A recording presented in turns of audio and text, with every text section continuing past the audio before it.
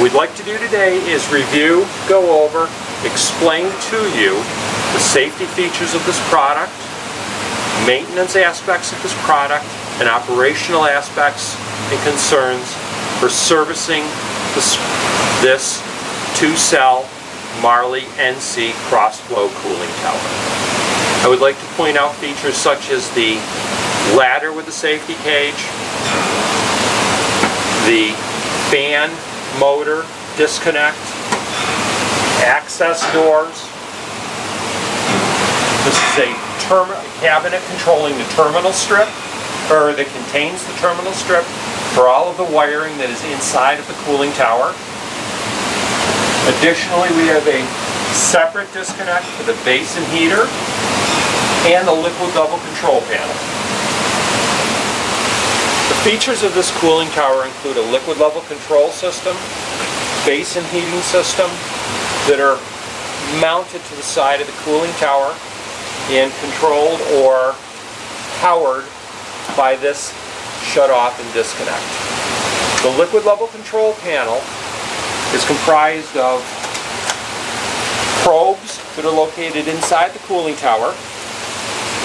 This panel specifically itself contains wiring from inside the panel, a schematic which contains all of the electrical concerns and dimensions that you will need to know to service the panel.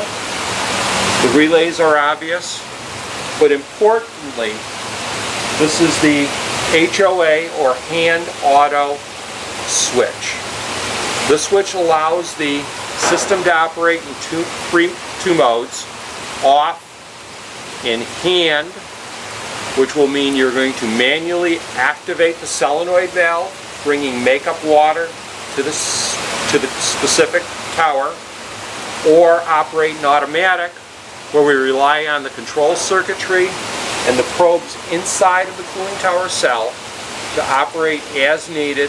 We will activate the alarms, the limits, and the makeup componentry that's included in the liquid level control system.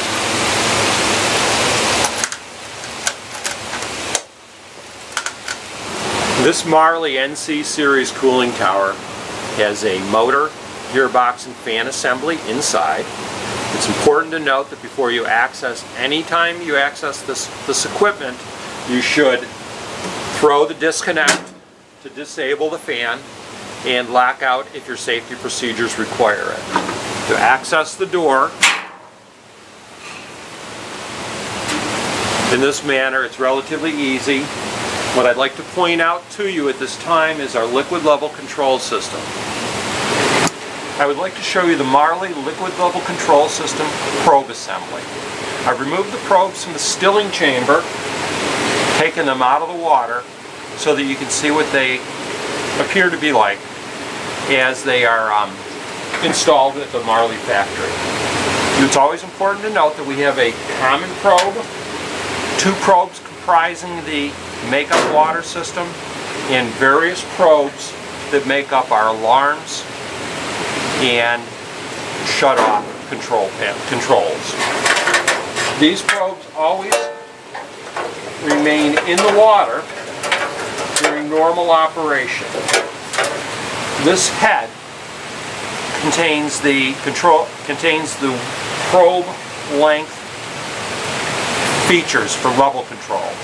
If we remove this panel, we will find thumb screw type of features that allow us to manually adjust the length of the probes and how they interact with the water, in dealing with how we will, providing us infinite control with alarms, shut-offs, and water makeup features. What I'd like to show you is our Marley Basin heater system that is installed on this specific cell. Each cell has its own self-contained control system.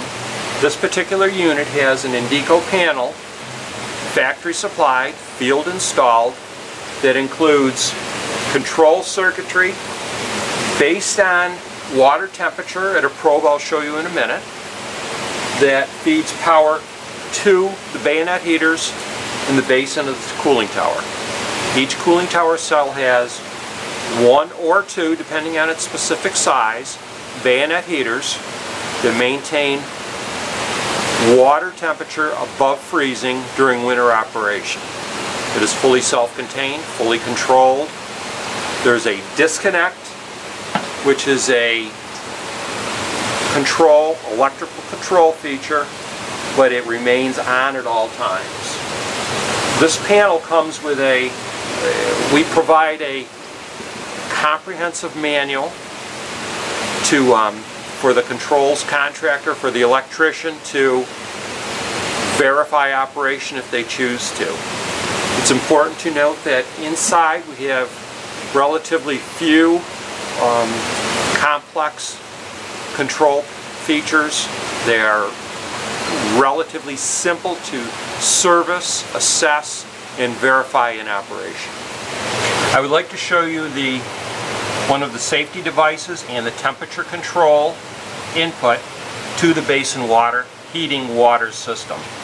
This probe senses temperature, and it senses that there is water in the system based on conductivity. It is a Marley designed and supplied device that, when immersed in the water, tells the control panel that it is allowed to activate as a safety by the fact that it's in the water, conductivity based. It allows a signal, provides a signal to the panel saying that it can operate. Additionally, it provides a temperature readout based on conductivity in ohms to the control panel, allowing the Basin heater water system to activate and operate and control the temperature of the water in the basin to maintain it above freezing. We are on top of the Marley NC series cross-flow cooling tower. What I'd like to show you is the Osha safety devices that allow access to the top of the cooling tower while fan is in operation, walking surfaces, and the fan assembly. We're looking at the Marley induced draft fan assembly. The picture you're seeing right now is a Marley gearbox, angled gearbox. It has a 5-year oil change, recommended oil change, service ratio or service schedule, a coupling, and the motor. It's a self-contained unit. It's shipped from the factory. It should be reviewed periodically to make sure that it isn't leaking by accessing a dipstick that we'll show you in a few minutes. This is a dipstick. There's one for each gearbox assembly. Dipstick, simply to read it, simply shut the fan down, shut the motor off, let it set for a period of time, and then read the dipstick like you would any device. The oil, we recommend changing it with Marley synthetic oil every 5 years.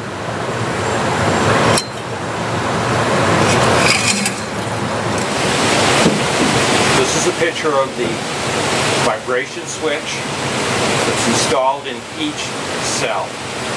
The vibration switch is installed in this cooling tower.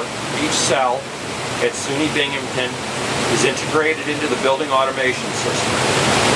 Should the fan assembly develop vibration, the vibration switch will trip. The signal is monitored by the building automation system, hence an alarm will be achieved, and the VFD will be shut down. Please note the plunger on the side of the vibration switch that is to reset the mechanical device within the vibration switch, to reset it only after verifying that there's nothing wrong with the fan assembly.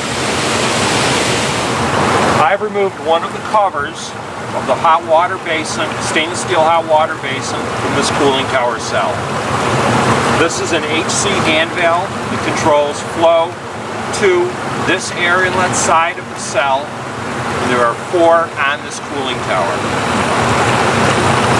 We have balanced the system for design operating flow so that all 4 valves have been balanced hydraulically so that when this tower has a normal operating flow, the water is about 1.5 inches below this level. Right now they're operating the cell at reduced flow, and what you see is a pattern which is symbolic of lower flow to the cell. We never allow water to pump so much water that water will come out of the hot water basin. Should that be the case, we're either pumping too much water or we need to control them with these valves.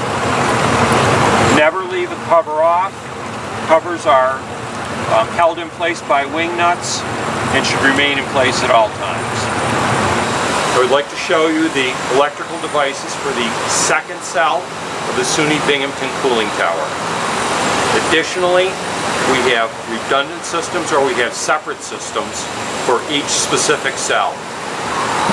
Fan shutoff, disconnect, liquid level control system with a separate HOA or automatic and hand switch, disconnect for the basin heating and control system, and our basin heating control panel for cell number 2. Hello, my name is Peter Felice, Johnston Equipment Company, Rochester, New York. We're the sales organization that sold the cooling tower to the university for this project. Johnston Equipment Company is a sales representative office that supplies Marley Cooling Tower, SPX Cooling Technologies products. We are the resident sales organization responsible for supplying technology, service, and parts for Marley Cooling Towers to SUNY Binghamton.